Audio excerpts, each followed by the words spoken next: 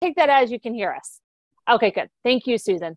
A couple things before we get started and I introduce Dr. Carson is, as we're going through this presentation, I will tell you this was a very high registered webinar, so no pressure on your part, Dr. Carson, but I know that there's a lot of people who have a lot of questions.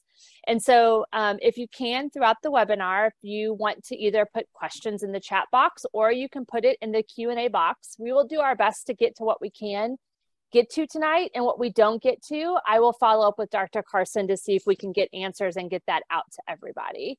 But I know this is a topic that is near and dear to a lot of people who are on this call tonight because it's something that they struggle with their loved one with Angelman syndrome. So we are incredibly thankful that we were able to fund this project with you, Dr. Carson, and the work that you're doing. And thank you for taking time to come on tonight and give us a little bit of an update of where you are and what you still need. Because I know that it's possible you still need things from the community to be able to really address the situation. So I'm going to pass it on to you. For those of you that do not know Dr. Carson, he is one of our amazing clinicians at the Angelman Syndrome Clinic in Vanderbilt. He's been with us for a lot of years. I don't even know how many years, Dr. Carson, but I know you've been around since I've been here. So actually only 2018, so I'm relatively a newcomer compared to some of the others in the group. So well, that we're both newcomers because I came at 2019, so we're in this together. But I also just want to thank you and make sure people know that Dr. Carson is actually one of our clinicians at the Angelman Clinic. So if it's something you're interested in coming and going to see him at his clinic, please let me know and I can make sure to get you in contact so we can get you seen by this amazing human being who's been working really hard for the past year with amazing support from the Angelman Syndrome Foundation, but more importantly, some support from amazing families and donors that were able and really passionate about this project. So I'm going to stop talking because no one wants to hear from me. And I'm going to I'll stop sharing my screen to Dr. Carson. I'm just going to pass it on to you and we can get started. Okay. This is always the part where I try not to embarrass myself. It's okay. I'm here to help just in case. The Zoom to make sure things go the way they're supposed to.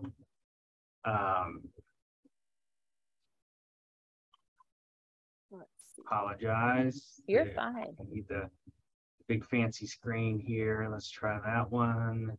Perfect. Something's happening. And oh, there you go. You're good. Does that look big now? All screen encompassing? Yep, that's perfect. Excellent. So, all right. Well, you get bonus if you guess what this picture is. I know some people have figured it out before, but I like fun pictures. But thank you all for joining. As Amanda has realized, it doesn't take much to get me to talk about this topic because it's kind of what I like to do.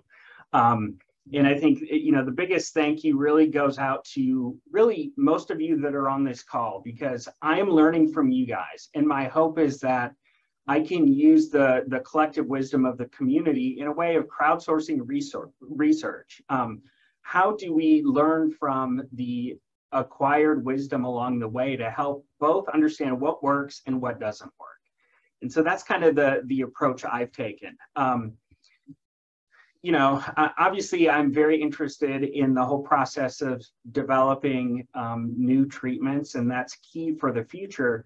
But I also like the idea of thinking hard about what treatments are already here that we need to think about using, because if it's FDA approved and safe, I can start someone on it tomorrow. And so it's that combination of how do we think creatively about what tools we already have. So as this community knows, there's a lot of abnormal movements that go along with Angelman syndrome. Some of the simplest and most benign are what we call stereotypies. So that's the fancy name for stereotypical movements. So that can be things as, a happy dance or lots of different things that, it's like, that looks kind of funny, but it's not a problem. It's not bad. Tremors and tremulousness, of course, seizures, we won't talk as much about today. ataxia, and then what I'm going to try to focus most on is non-epileptic myoclonus. And sorry, moving buttons. So non-epileptic myoclonus really is best described by the work from Ron Thiebert in Boston. And we're talking about intermittent myoclonic-like movements. These often don't, well, they don't by their nature show up on EEG because of things that show up on an EEG are coming from the outer part of the brain called the cortex. So if it's from a deeper structure, we would say it's not epileptogenic. It's often mostly described as being in the hands. These can last from seconds to hours. As children get older, it's really more a disease of the teenage or a symptom of the teenage years and adulthood, but it's really quite common. Again, what's been described as benzodiazepines are often the most helpful. Levetiracetam or Keppra can be helpful for some. And valproic acid, which is a commonly used seizure medicine in children for myoclonus, is not overly helpful and isn't always well tolerated in children and adults with Angelman syndrome.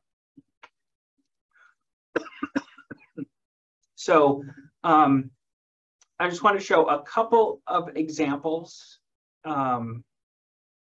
Hopefully, there we go. I'm just going to mute this. So this is a young woman who, and this we'll talk about more, but I see this and I would call this non-epileptic myoclonus. It's one of the challenges of that's going to be important in the future is what do we call different movements? You know, and here's another example, and I'm playing them both at the same time. But you can, I think what's clear to see is really the similarities between two separate individuals that have these very similar movements. So again, I'm preaching to the choir here, but these are just some quotes from people who have submitted data for our online project and just describing what happens during these events. She can't or won't walk because she is in fear of falling, cannot participate in daily living, and it causes stress because he can't do much. He breaths hold and he'll clusters for hours, so he's cranky and exhausted. So again, I think these are all different examples that I think all of you probably know and understand better than I do. So this is an example I use just to demonstrate that, you know, we really try hard, but sometimes this can be really hard to treat. So this was, you know, one of the patients in the survey who is now 31. And these are almost every day. They last from 1 to 6 hours. Sometimes it's so severe he sweats and appears in pain. He's currently on, again, if I count, 1, 2, 3, 4, 5, 7 medicines, really for a mix of some of the other Angelman symptoms, including sleep and constipation, but at least 3 to 4 medicines specifically to try to treat the myoclonus. And if you look at the prior med list, again, it's not like people haven't really been trying hard. So lots of different things have been tried, and some make things worse, some just otherwise didn't help. So when I learned about this, and really it came from having patients who were like, I don't know what else to do. So of course, we always start with going to the literature. And so this is just an example. If you go to PubMed, which is the kind of the repository for the medical literature, if you look at Angelman syndrome and epilepsy, lots of papers, over 300. Angelman and speech, so communication, over 200. Sleep, not as many. Gait, again, some of the other kind of list of the major challenges in Angelman syndrome. We get to non-epileptic myoclonus, and there were 4 papers.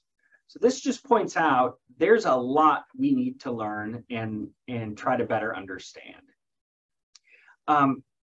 So one of the things that I think is suggested, at least early on from the data we've been collecting, is this concept of what's called dystonia.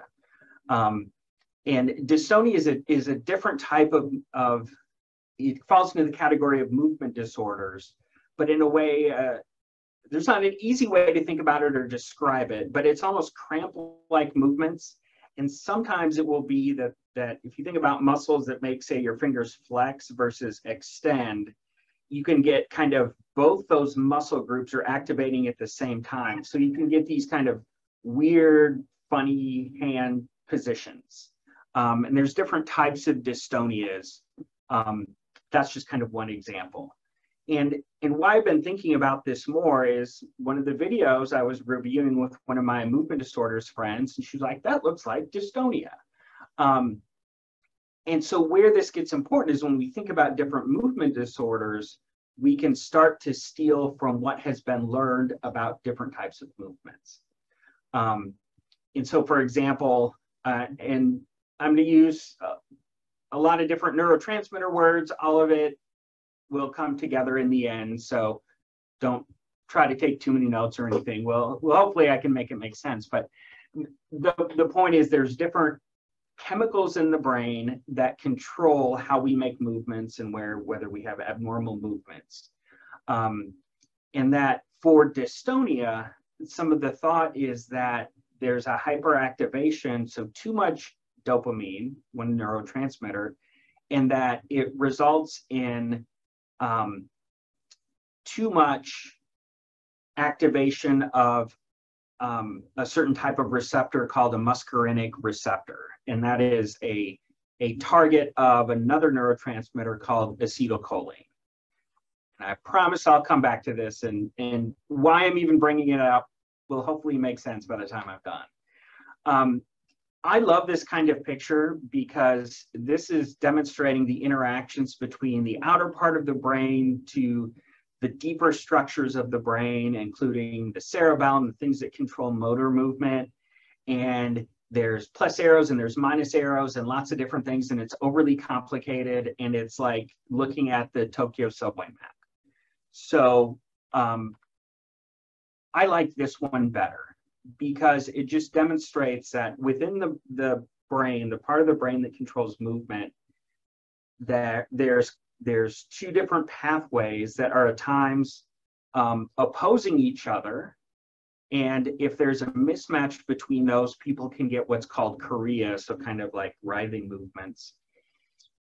If they're kind of opposing each other in the other direction, you can get symptoms like somebody with Parkinson's disease would have, and tremor and slowed movements. But if in a way they're both hyperactive, you can get dystonic movements. So it kind of, again, helps suggest pathways of like how this stuff works. Lots of basic science has been done, which is, again, very helpful in the way we think about things. And so in this area of the brain called the striatum, that's really involved in things like movement disorders, dopamine, serotonin, again, neurotransmitters you may have heard of, as well as so cholinergic, acetylcholine, are all working in the same area and have differing roles. And so some of what we think about is how do these all merge together? We know a lot from, we have friends, and I used to do this too, of people that study Angelman syndrome mice. And this has been a very helpful tool to understand a lot of things. And including, we know that there's altered levels of some of these same neurotransmitters we've been discussing, such as serotonin and dopamine, including changes in this pertinent area of the brain called the striatum. UBE3A, the key protein that is disrupted in Angelman syndrome, we know plays a role in both in areas of the brain that involve coordination, so the striatum, what we've been talking about, as well as the cerebellum. And the cerebellum is the part of the brain that also helps with coordination. So the part that, I know this has never happened to anyone on this call, but if you hear stories of someone who drank too much alcohol and have kind of trouble walking, that's because it's affecting the cerebellum.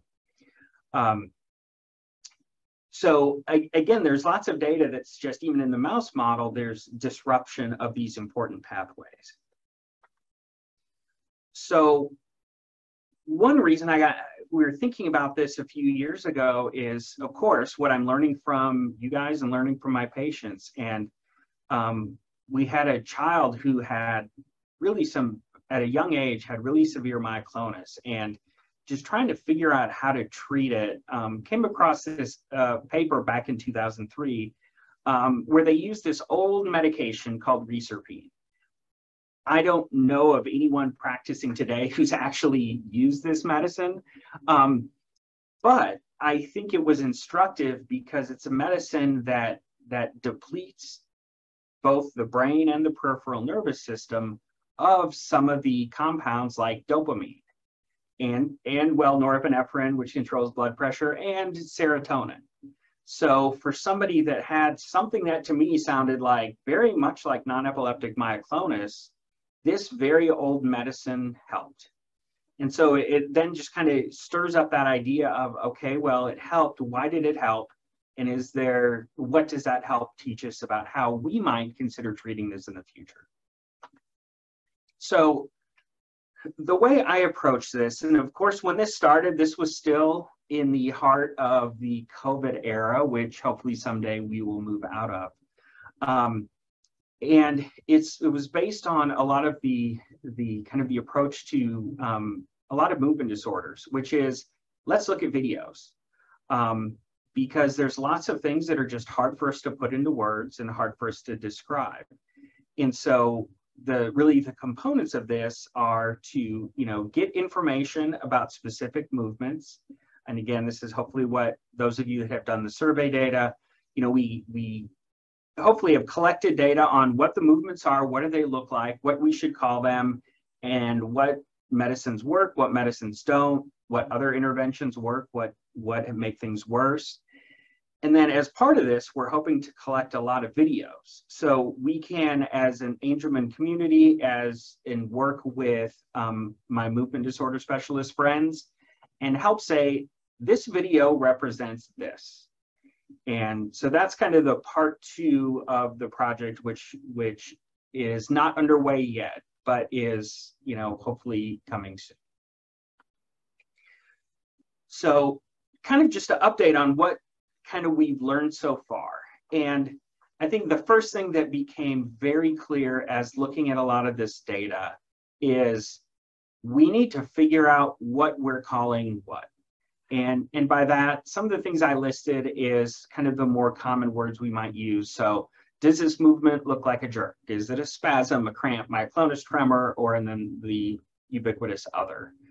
And I think for some of these, the fact that we have, and this is percent that then, if say the family's saying, oh, I call this a jerk. Well, MDs that have looked at it, 71% said, oh, what you're describing is myoclonus. 14% said tremor, some said seizure. And so just the point is, this is kind of spread across the board with different names. And a lot of what has been described in this column all sounds, in many cases, sounds very similar to something else in that same column. So this has really reinforced, and this is something that was discussed at the recent Angelman meeting, is thinking about how we will use videos to make a library. And for things that say that we don't have good examples of, do we need to, hire an actor to demonstrate something for us? So we can have a functional video library that is available to clinicians and is available, more importantly, I think, to those doing clinical trials, so we can be on the same page and know what we're talking about. Because again, that's going to be key for developing new therapies. Demographics pages historically are, in my opinion, the most boring part of any discussion. But I think what is, to me, was interesting is when we look at all kind of the different movements on the bottom, a lot of these kind of things that I think are more in the, what I would consider movement disorders, are things that are starting in the teenage years, where and we don't have as many that reported seizures, but the average age of onset of seizures is, less than a year and a half old. So I do think that reinforces that we're definitely talking about 2 distinct entities, if not more. The characteristics, again, this is data that I don't know if it helps us at this point, but it's good to have of, when we talk about these different movements of where do they happen? And mostly hands and arms, involves the legs, sometimes the face, and then we have some other kind of body parts.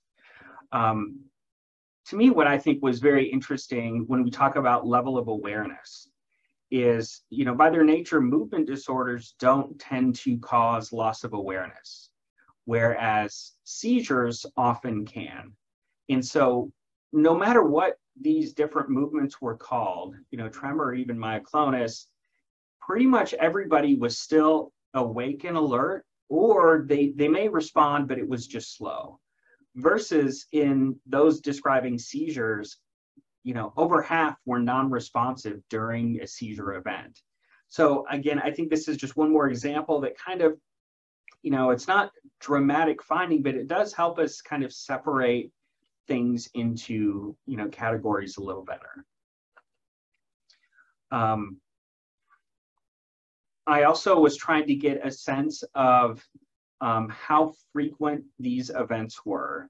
And again, the numbers are all across the board, where some people have events with a frequency of they can't go much more than an hour with having them.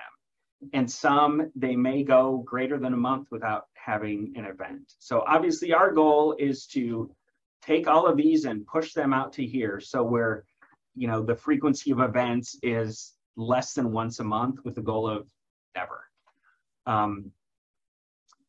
Duration, again, often is quite variable.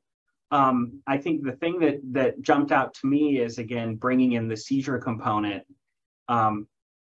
Almost all the seizures, thankfully, were less than a minute, where a lot of the more movement disorders, especially with what we're calling myoclonus or described as myoclonus or tremor, may last for hours to even almost all day. So again, these are the things that we hope to figure out how to make go away. Of course, as an epileptologist, I still don't like seizures, but that's a discussion for another day.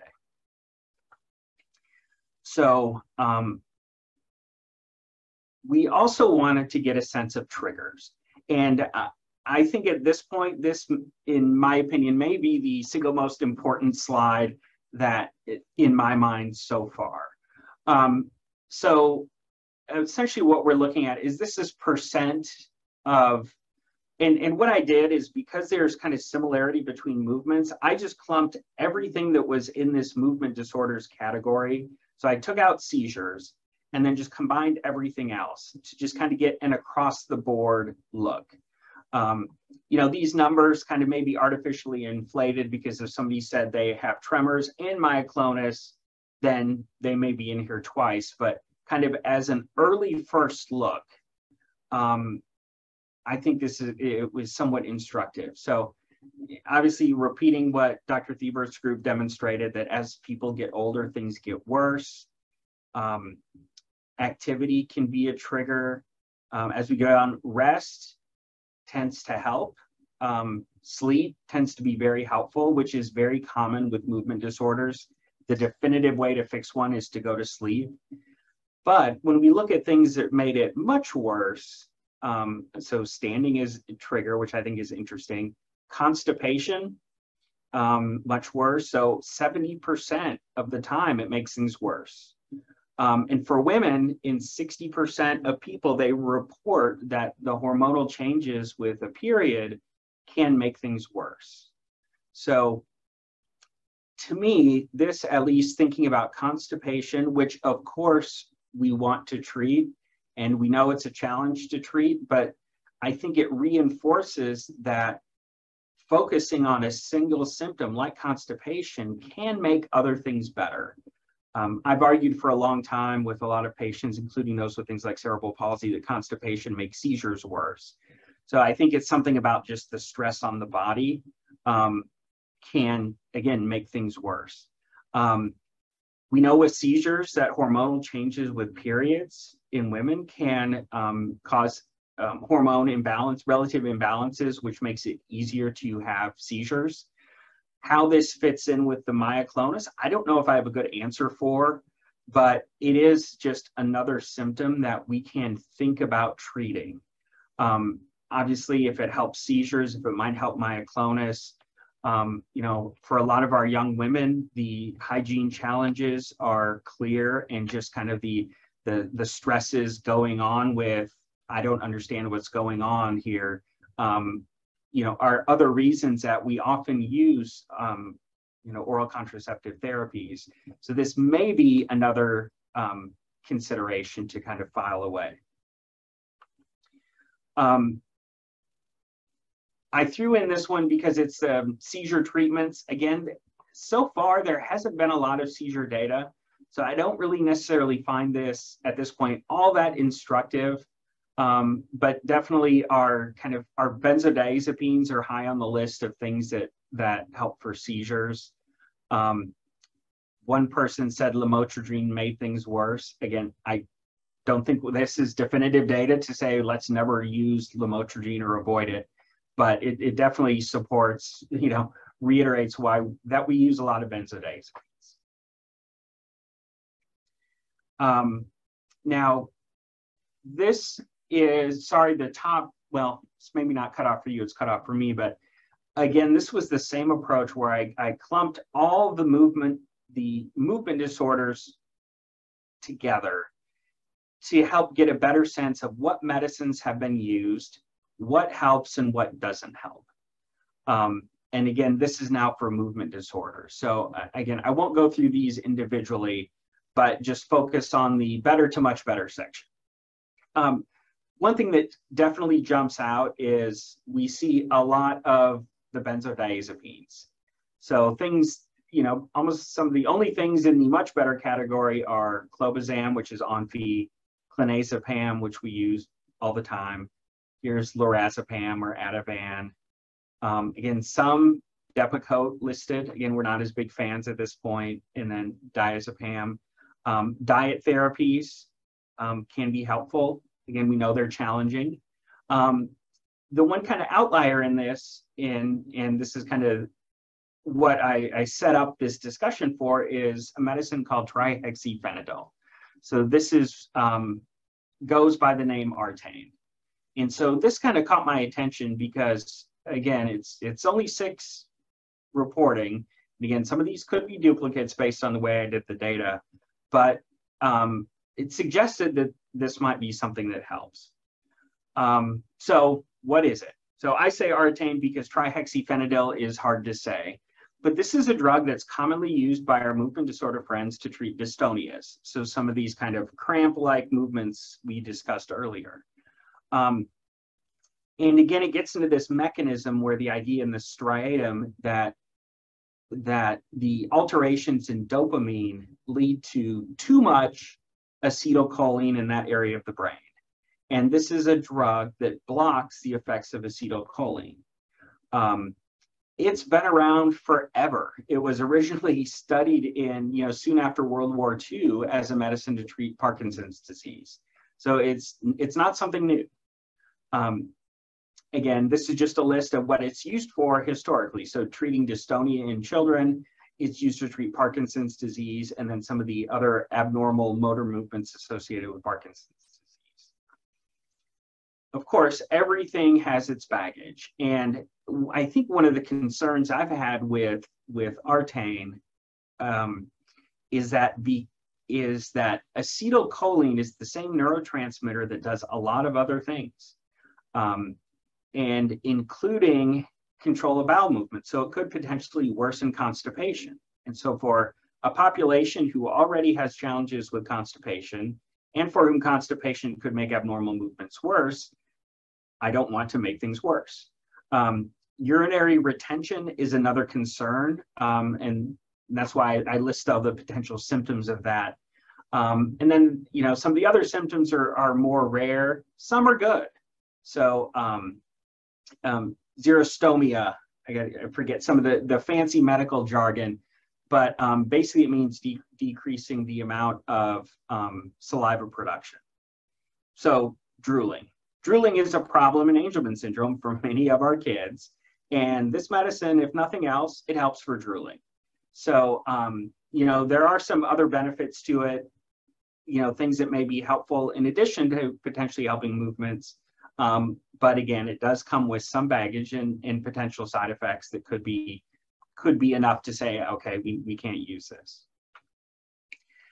And there is a basis for this. So again, this is kind of reiterate this is another cartoon of the striatum, and it really just points out this idea that you have these cells in the brain that are releasing the neurotransmitter acetylcholine, and a medicine like trihexyphenidyl is going to help prevent some of the action in that part of the brain. Again, noting that there's also lots of other players in this part of the brain. So, there's more things to think about. So again, we're still, I wish I could say we are solidly in the realm of having lots of data, but we're still kind of working on some anecdotes. And, obviously I would love to say I have the magic bullet and everybody should be on it and this is going to fix everything. I don't have that. Some of what got this started is one patient who has been on this for a couple of years and the bigger spells have gone away, and still has some short ones, but they tend to be less than 20 seconds. So that reiterated, we need to think harder about this. One of my kiddos here, when she started it, mom was like, this is amazing. There's no more tremors, and she's the most regular she's ever been, which of course I ask a lot about because I'm worried about making things worse. That was kind of a honeymoon period. The bowel regularity did not continue, but overall things are still better. One other example was actually, it seemed like it was helping, and there's some concern that because they were using so much less Ativan that we have maybe started to have some withdrawal. Again, still kind of a work in progress and the verdict is still out. Another example of someone that was up to 4 milligrams 3 times a day, and it really didn't seem to help at all. Another one of my kiddos, was younger. I kind of worked her up a little more aggressively, really no benefit, and we've come back off. And then this is not an Artane example, but this is an example where someone was having, switched around their hormone therapy and things got a whole lot better. So kind of going back to that hormone contribution. And again, here's just another example of someone where, they tried different medicines. They were considering getting a vagus nerve stimulator, and then they eventually gave a trial of trihexyphenidyl, doing great, almost tremor-free. Did have some mood changes that we're still not entirely sure if this was due to the medication, and had a lot more crying. So did have an addition of an SSRI, Lexapro, to help on that. So again, it's still a work in progress. So when we think about what our next steps are, obviously from a research side, still collecting data. The trihexyphenidyl, my current kind of working thought is, when we think hard about risk and benefits, if we consider this very carefully and monitor closely, I think it's a reasonable option that, again, is a medicine that's been around for a long time, especially a lot of our adult neurologists, if they treat movement disorders, this is something that they probably have a ton of experience with, a lot more than I do as a pediatric epileptologist. But again, I think so far what I've learned is it's not the magic bullet. There are other drugs being developed for other purposes that may target different areas of these transmitter pathways. So there's definitely other options that are things that will be important to think about down the road. I think a lot about a drug called tetrabenazine. It's similar to the drug we talked about earlier called reserpine. This is a medicine that's also used to treat dystonia. There's been some clinical trials of newer versions recently for some of the abnormal movements in Tourette syndrome. Some of those actually didn't get approved for the treatment of Tourette's because they didn't help everybody, but they helped some people. So Tetrabenazine has a pretty restricted use. The newer versions are even more restricted.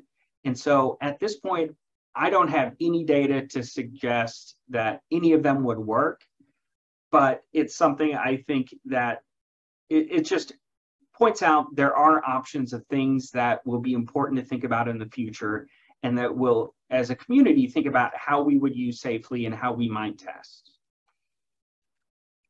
So again, next steps are kind of continuing what we're doing. I think the key thing is getting more data, really getting these moved to, in the future to our movement disorders friends to really help work on the naming side of things. Again, making a library that we can use as a tool for education of clinicians and those involved in clinical trials, I think is going to be hugely important. Of course, along the way, I want to try to find medicines that work, because that's what we do. We try to treat things, and I don't like it any more than you do when we don't have a good treatment option. So, and I like to work with drugs that are already in existence because I can get them to you faster. We just have to figure out what those are and how to move them to you in the safest manner possible. While we're working on that, continue being really aggressive with finding treatments for constipation, because I think that is also going to help. And then for women with myoclonus, again, I don't have enough data to say this is definitively going to fix things, but I think one could argue there are additional benefits. And again, there's risks. There's always benefits and risks to everything. Of use of oral contraceptives and modulating hormones to help with some of the, the abnormal movements or even seizures. So, all right. Amanda, that's all the organized things I wanted to say. So I will stop sharing if that is okay. Yes, thank you so much. There's a lot of information to take in, and I know that these things take time, and I know as a parent, I'd like for everything to move much quicker so we can find answers for the things that our individuals with Angelman syndrome are struggling with. But I appreciate all the work that you're doing, and it sounds like you still need some data to collect. So I guess I'll get to some of the questions here in a minute, and make sure you ask your questions in the Q&A box. But if someone is interested in sending videos or doing, participating in any way, what would be their next step? Should they just reach out to you, or? Yeah, to me, again, I think, or to you, I think you have the link. Yeah. I don't have a form I can pull up and put in the chat. I'd have to dig around, but yeah, I'll do it. Yeah. There's definitely, it's still floating around the access to, completing the survey, attaching videos that go along with it. And my information is always available. So if there are challenges with any of that and figuring out how to get things uploaded, I'm happy to help and try to make things as user-friendly as possible. I realized along the way, sometimes things don't necessarily always translate in my head to as nicely onto paper or into a survey as I would like. But right. Well, so a couple of things that I wanted to ask you that kind of stuck out to me during this conversation is, one of the things that I'm always perplexed by, or the things that I think I struggle from a lot of the conversations I have with parents, and then just being a parent myself. One of the slides you showed earlier was all the meds that this family had tried, as far as treating either the movements or seizures or whatever it may be. How much, from your perspective as a neurologist, how much does meds, like multiple meds, play a role in all of this? Because I think it's a very frustrating for families to have to keep trying different cocktails of meds on our kids, like to get to a sweet spot. So with some of these, I guess the question I'm asking, with some of these tremors, shakings, movements, can some of it just be that they're just not on the right cocktail of medications? So not so easy of a question to answer. I think, right. This is one of the challenges where, and this is a discussion we have every day when we talk to somebody in clinic. Yeah. And I'll often say, if we make the top 3 list to narrow down what our approach is going to be, because what is the biggest challenge today? Is it constipation? Is it communication? Is it gait? Is it seizures? Is it non-epileptic myoclonus? Or is it behavior? And so then thinking about how to break that down, and if we do need to break out medicines, can we find one that helps for everything? I think looking in the chat, an example of somebody who responded nicely to a low dose of clonazepam. And we definitely are big fans of clonazepam, and in some people it works very well. In others, not so much. But clonazepam is a medicine that can help people get to sleep. It can help with seizures. It can help with myoclonus. It can help with anxiety. So obviously that's our goal, is if we can have one treatment that helps everything, that would be ideal. Or if that's not an option, trying to find one medicine that might do 2 things, which is still better than, if we can use one medicine for 2 things, that's better than 2 medicines for 1 thing. Right. But it is a lot of trial and error. And it can be a process, because we can't always move too quickly, because that causes side effects. And while we use our experience to predict, in my experience, this medicine will work. We've all had those experiences where if you or I take Benadryl, we may go to sleep. And some kids, you get Benadryl. Not me. I go crazy. Exactly. So it's like you've given someone crack and things go off the rails. Right. So we can't always easily predict which direction things are going to go. I think that's where there's something to be said for the approach of, we try something, either push it up until it fixes the symptoms or causes side effects, and then we either go to something else and wean off the first thing, or try things in combination. I think that's such a hard thing, because trying all these different medications and weaning them off, and giving it time can definitely be a struggle. So the other question I had around just drugs, period, you talked a lot about repurposing some of these possible drugs. So I guess from next steps for this study and for this population, what does that look like from your, you as a clinician? Is it something that as a community we need to bring together to create a mini trial to try some of these medications to see if these medications could be an answer, because they could be prescribed to anyone, right, if they're already out there? So what would be the next step to looking at some of these medications to see if they would be a good option for families? So I think one, I of course still want to collect more data as much as possible, simply because, just like with examples, there may be medicines on the list medicines beyond what I had on the checkbox list that somebody can say, well, hey, we use this and it was helpful.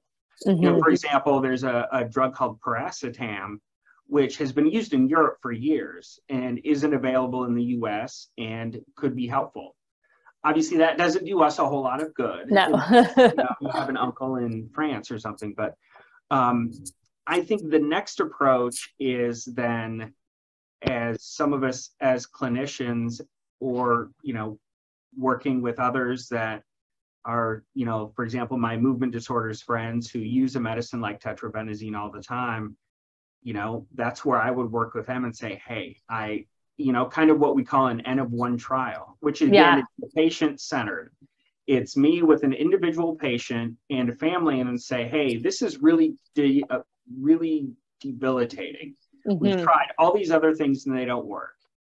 Here's a medication that could cause this side effect, but it may help.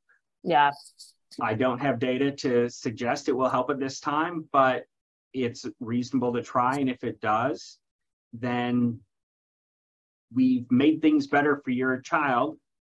And that may also suggest we should think about using it in someone else And depending on then, if it's an old drug that nobody is going to fund a bigger trial in, we just talk about how to safely use it. Yeah. If it's a newer drug, then there's options to work with pharmaceutical companies to say, hey, are you willing to help support a definitive trial? Yeah. So, and I mean, and that's hopefully part of what we're doing with you, right? Is to get to that point to where we might find some treatments that will be beneficial. And it may mean that we have to go down that pathway. Correct. Yeah. Right. So one more question just that came up, and then I'll get to our questions. And I don't know if you can answer this, but I'm going to ask you, and then Win Han is on as well, so I may put him on the spot too. But knowing that we have, some of these things in clinical, some clinical trials happening right now, obviously the trial ages right now are younger, but if and when any of these treatments cross the finish line, do we think any of these current treatments may help support some of these things happening with our individuals with Angelman syndrome as well, whether it's NEM, movement disorders, or whatever? Like, do we see that could be a possibility? Sure. I think at this point we just don't know. Yeah.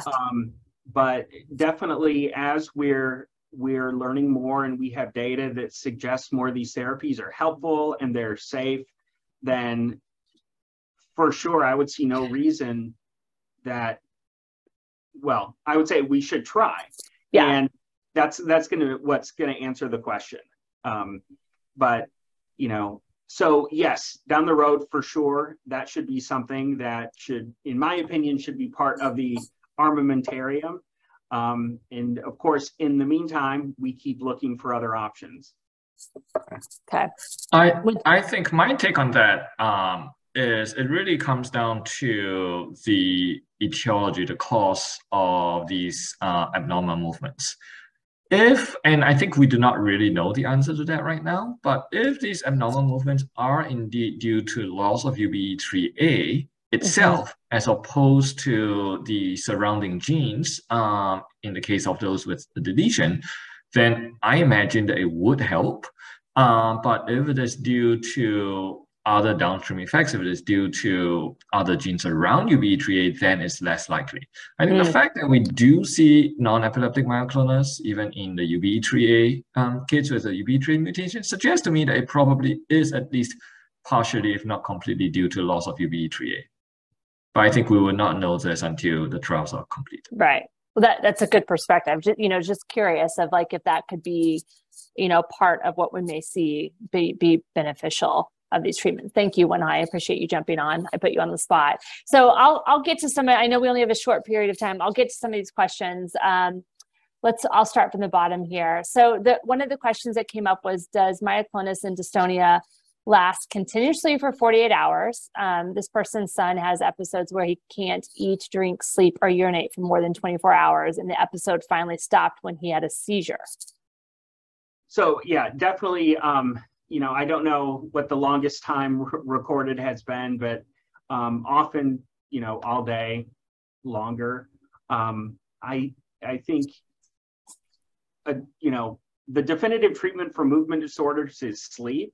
So this can get you in another circular thing. Of course, Angelman kids often have trouble sleeping, but if they're also having the shaking that is preventing them from getting to sleep, right?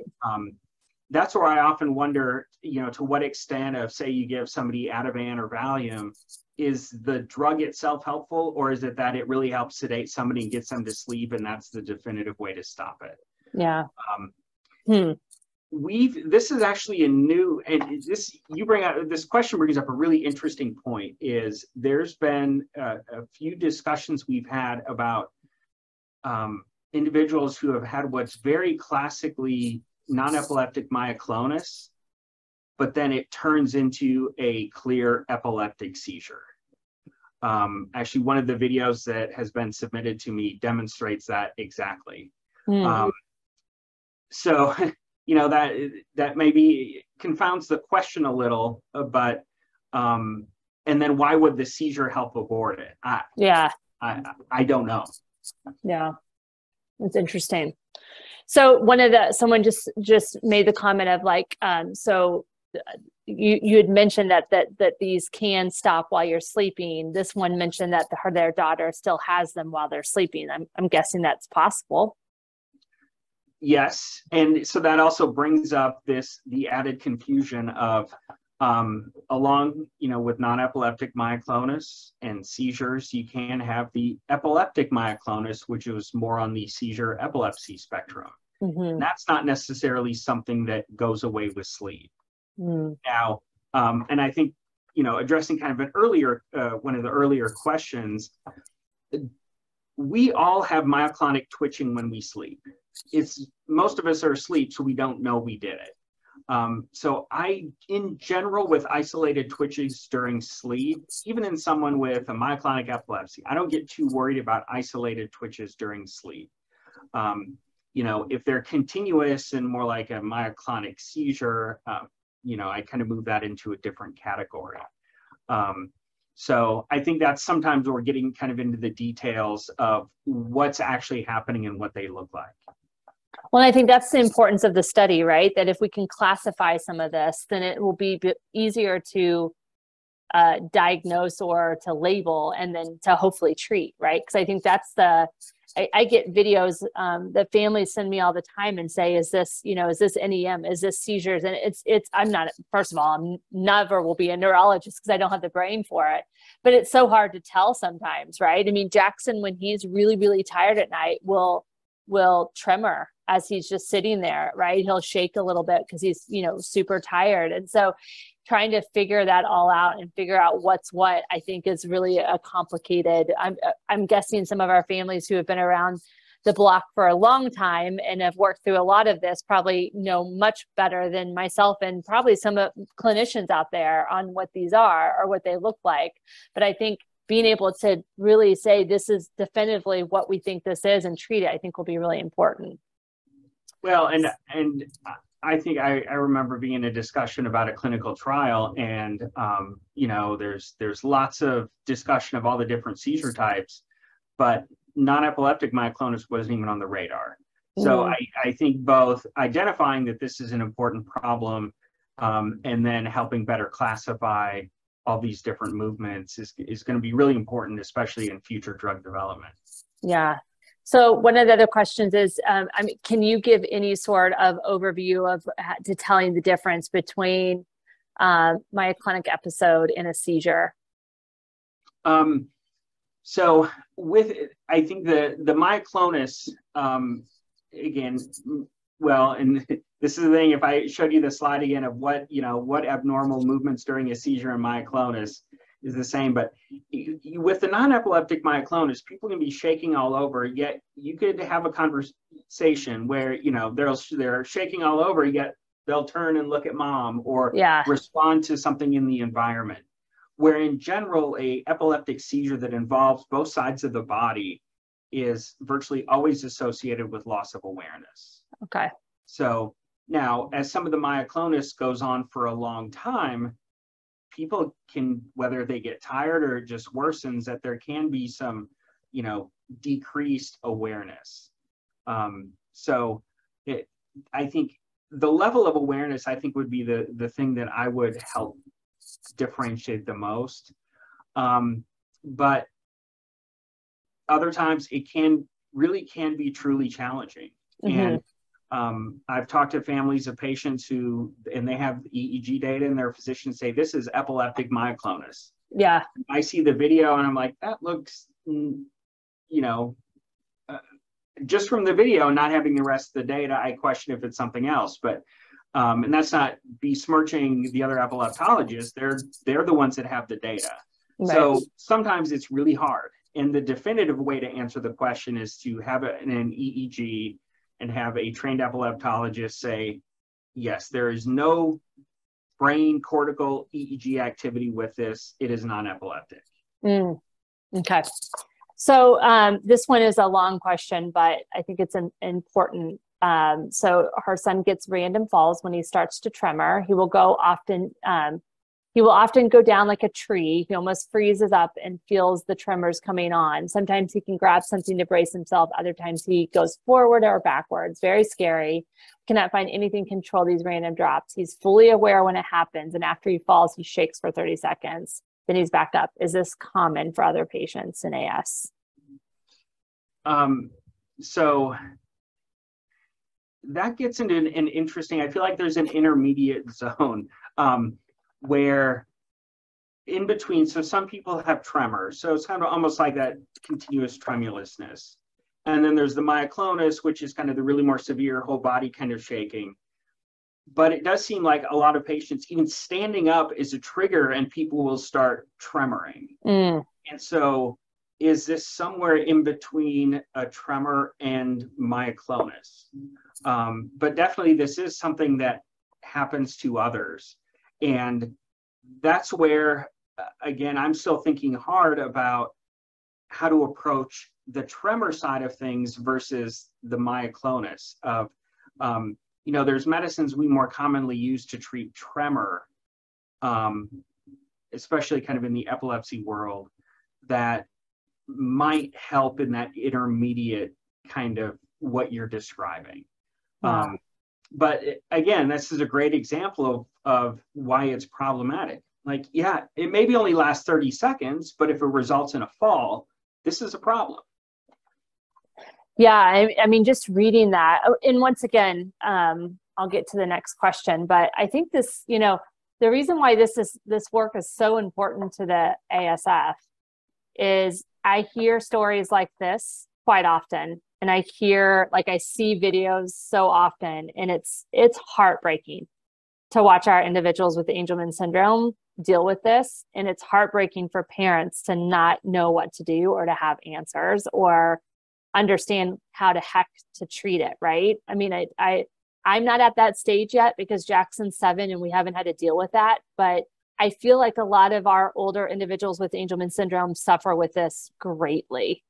And so I think this is one of the statements that we hear all the time and trying to find answers. And I hope everyone who's on knows that ASF is committed. And I know that Dr. Carson and the rest of the clinical network is committed to figuring this out, because it seems like such a decrease in quality of life, these things, right?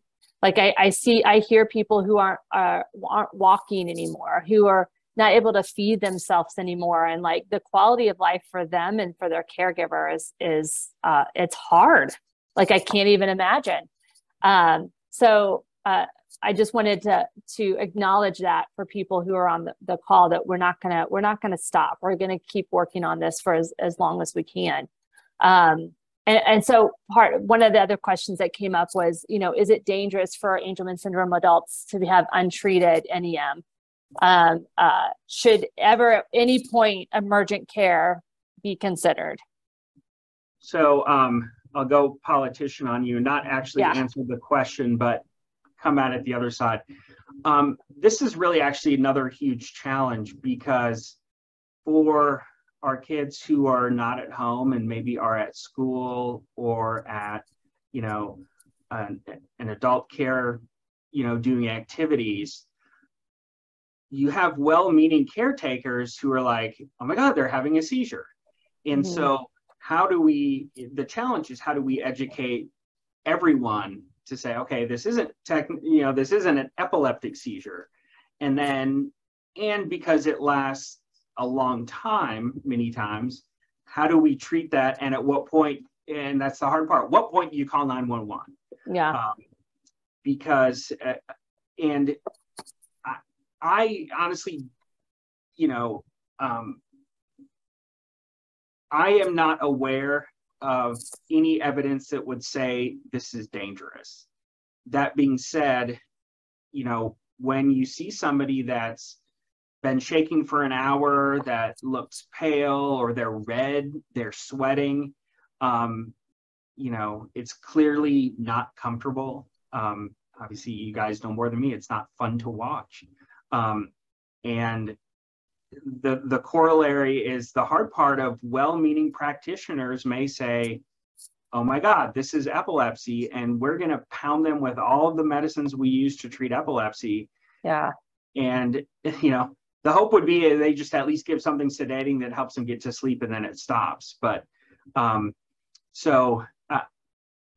think for the question about seeking emergent care, again, I don't think there's an easy answer. And really, I defer to you as parents as the boots on the ground.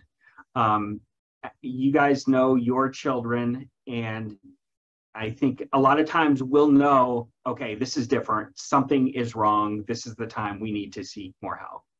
I think the challenge is, though, you kind of said it, is that, you know, if we know this is what it is and we want to seek emergency care, how many people out there know how to even treat it, right? Or what to even do when you go to the ER? I mean, that's the concern, right? And going to the ER is such a stress for you as a caregiver and for the individual with Angelman syndrome. And so that's the frustrating thing too, right? Like you feel like they need help, but then if there's not a clear definition or a standard of care on how to treat that, right? Then, you know, what can they do?